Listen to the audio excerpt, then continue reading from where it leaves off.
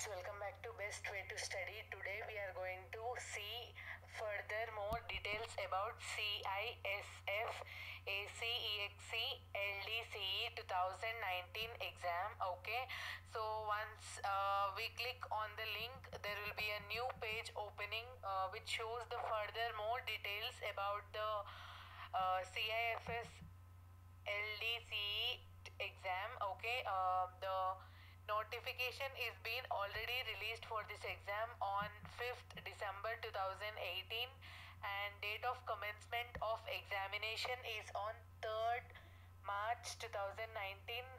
The exam will be conducted in the one day, and last date of receipt of applications, that is the applications will be stopped after 31st December 2018, which is already done. And in order to see the notification of the exam, you need to click the link and new page will be opened which explains about the Assistant Commandants Limited Department Competitive Examination CISF for 2019.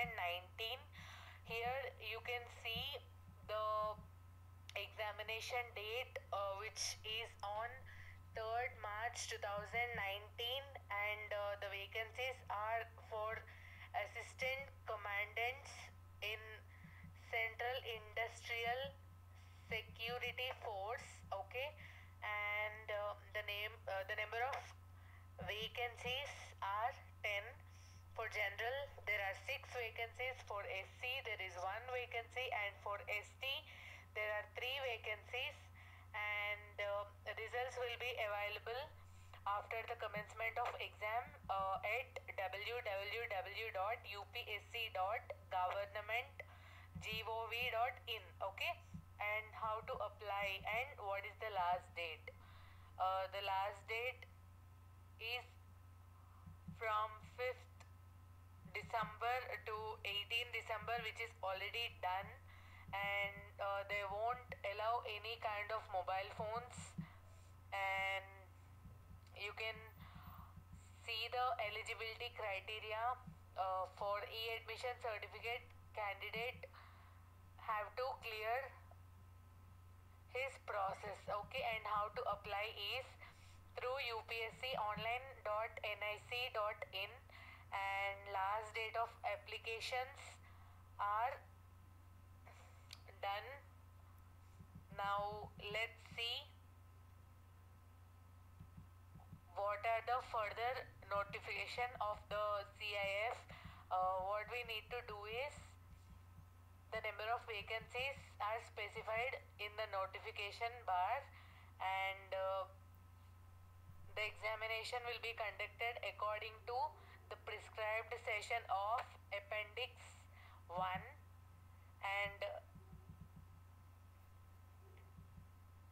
the age criteria is 35 years as on August 1st 2019, and age limits cannot be relaxed in any case.